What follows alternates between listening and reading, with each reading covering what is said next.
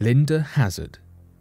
Linda Hazzard was an alternative medicine practitioner in the state of Washington, although she had no medical training. She owned and operated the Wilderness Heights Sanitarium in the beginning of the 20th century and employed such tenuous and dangerous medical treatments that she was nicknamed the Starvation Doctor and directly caused many people to lose their lives under her care before she was caught. Her time at Wilderness Heights was riddled with fraud, swindles, and many passings of lives.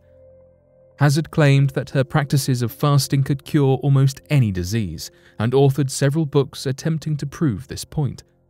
Fasting as a remedy was not unheard of, but Hazzard took it beyond survivable levels.